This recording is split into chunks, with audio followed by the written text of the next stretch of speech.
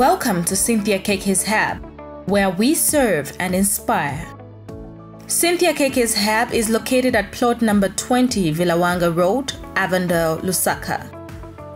At Ckk Hub, we offer the following services: media, philanthropy, legal bag, and entrepreneurship.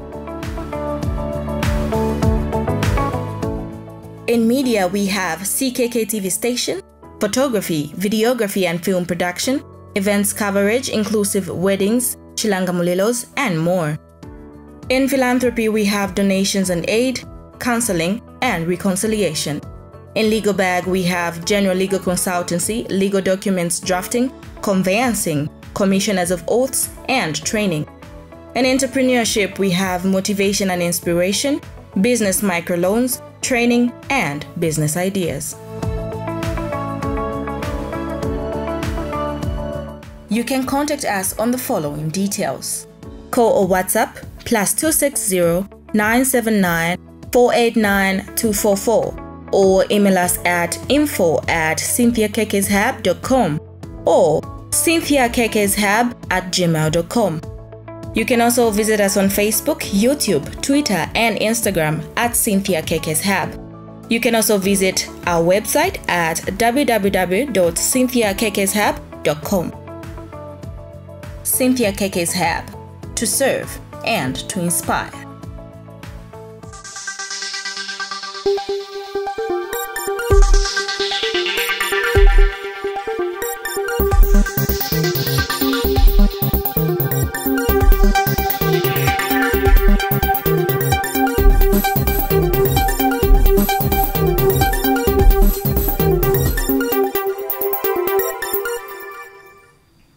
Thank you once again for joining us on Ckk TV. I'm your news presenter Philip Mwamba, and this is the news brief. The news making headlines: President Hakainde Hichilema calls for efforts aimed at sustainable food production. Marriage legal age revised from 16 to 19 years. Irregularities marred Mitete CDF project cancelled. VEPP urges MPs to use CDF for development. Full engagement with China on commercialization of Tazara is a must, Tayali. In international news, Tanzania lifts night bus travel ban after decades. In sports news, Celtic and Australia midfielder retires at the age of 32. And the news in details. President Hakainde Hichilema has called for deliberate initiatives that will create the right ecosystem for Zambia to enable food production, processing, and export. President Hichilema says Zambia only uses a small portion of the 60% arable land available, providing the opportunity to leverage on Zambia's land-linked position and contribute to the regional food basket. He has called on Zambians to take advantage of the opportunities to be part of the country's economic growth by producing more food, creating supply chains and other businesses that result in more jobs for Zambian people. President Hichilema said this when he met American Ambassador Michael Gonzalez and a delegation from the Millennium Challenge Corporation, MCC. He expressed deep gratitude for the tremendous support from the United States of America on the path to debt restructure. Cabinet has approved the publication and introduction in Parliament of the Marriage Amendment Bill 2023, which intends to revise the age for avoid marriage from 16 years to 19 years. Acting Chief Government Spokesperson Makazo Chikote says there is a need to amend the Marriage Act in order to align it with the provisions of the Constitution and the Children's Code Act of 2022. Mr. Chikote says the Marriage Act Chapter 50 of the laws of Zambia is inconsistent with the provisions of the Constitution and the Children's Code Act of 2022 in relation to the age of maturity and the prohibition of child marriage. Mr. Chikote, who is also acting Minister of Information and Media, says Cabinet noted the need to protect the girl children from early marriages, hence having such law in place will help deal with culprits. He says the approval was done during the 10th cabinet meeting called by President Hakainde Hichilema on Wednesday at State House, which approved in total 6 bills for publication and introduction during the current sitting. And in other news, the Mitete Town Council in Western Province has terminated 7 contracts worth more than 3 million kwacha under the 2022 Constituency Development Funds CDF due to irregularities during the selection of contractors. Mitete Town Council Secretary Kennedy Kazanda says it has been established after a review that the selection of the 7 contractors was marred with irregularities and the local authority has decided to cancel the said contracts. Speaking at the Lukulu Civic Center when he briefed UPND Secretary General Batuke Imenda on the performance of the CDF projects under the 2022 and 2023 allocations, Mr. Kazanda said some of the companies awarded contracts were not present during site visitations. He has revealed that the affected projects have since been re-advertised. We do take our first commercial break and we will be right back shortly. Do stay tuned and don't go away.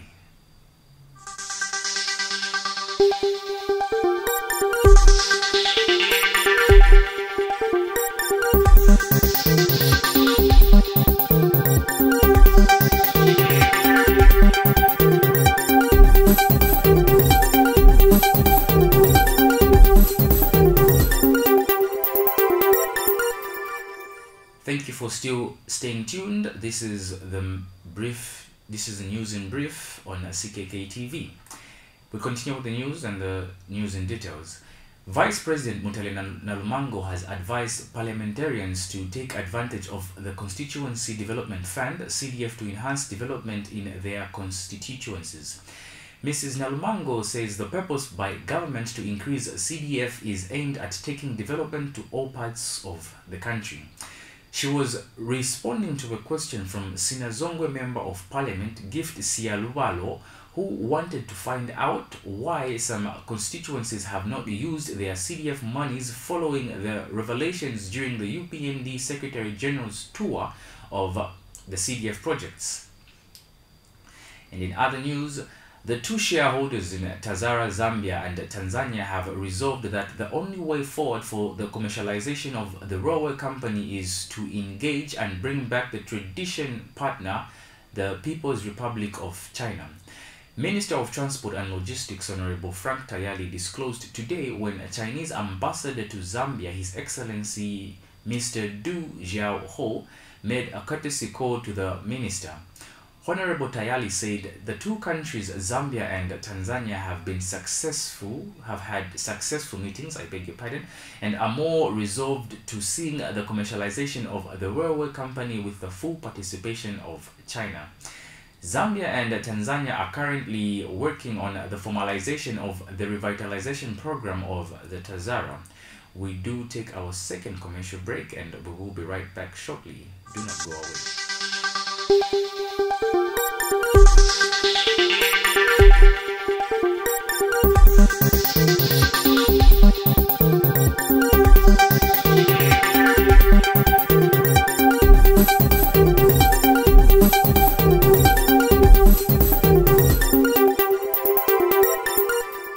Thank you for staying tuned. We continue with international news.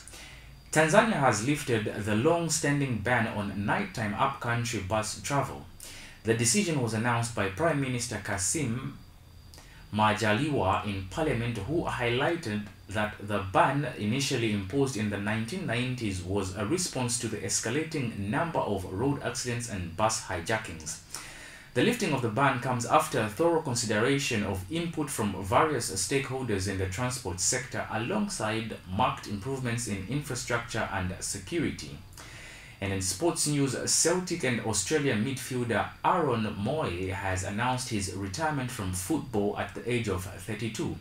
Moy, who played 57 times for his country, still had a year's contract left with the Scottish champions. New Celtic manager Brendan Rodgers said he was disappointed by Moy's retirement but added that the decision was something he absolutely respects.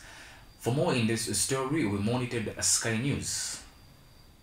So very excited about the new season, but Celtic's Aaron Moy won't be taking part, having announced his retirement from professional football. With immediate effect this morning, the 32-year-old Australia international played a crucial role in Celtic's record-breaking trophy treble last year. He's called time on a stellar career spanning 15 years. Prior to joining Celtic, Moy played for a host of clubs including Brighton and Huddersfield in the Premier League, St Mirren and Melbourne City. He was also an international regular, 57 caps for Australia. Well, Moy said, while it feels really sad to be leaving the game, I feel the time is right for me. I've been so fortunate to enjoy such a great career across the last 15 years, creating some fantastic memories. He goes on to say, I'm delighted to finish my career on such a high with Celtic. I'd like to thank all the fans for the great support they gave me during the past year. I was delighted to be part of such a memorable season. He continues, I hope Celtic continue to dominate the game. I wish Brendan Rodgers, the new manager, great success with that great group of lads at the club. This has been the news brief on Ckk TV. My names are Philip Mwamba, and looking at the stories making headlines, President Hakainde Hichilema calls for efforts aimed at sustainable food production. Marriage legal age revised from 16 to 19. Irregularities marred Mitete CDF projects cancelled. VEEP urges MPs to use CDF for development. Full engagement with China on commercialization of Tazara is a must. Tayali. Tanzania lifts night bus travel ban after decades. Celtic and Australia midfielder retires at the age of 32. This has been the news brief on Ckk TV. Thank you for joining us. Pleasant viewing, and on behalf of the whole production team, stay blessed and pleasant viewing.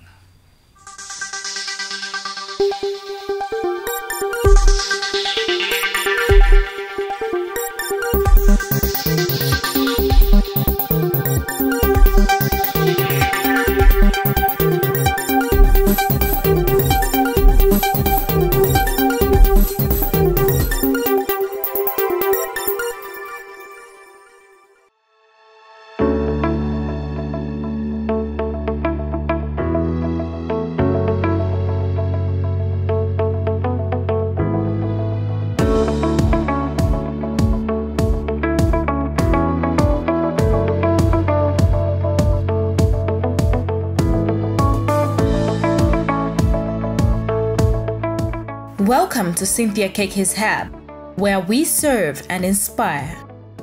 Cynthia Ck's Hub is located at plot number 20 Vilawanga Road, Avondale, Lusaka. At Cynthia Ck's Hub, we offer the following services: media, philanthropy, legal bag, and entrepreneurship. In media, we have Ckk TV station, photography, videography and film production, events coverage inclusive weddings, chilangamulilos, and more. In philanthropy, we have donations and aid, counseling, and reconciliation.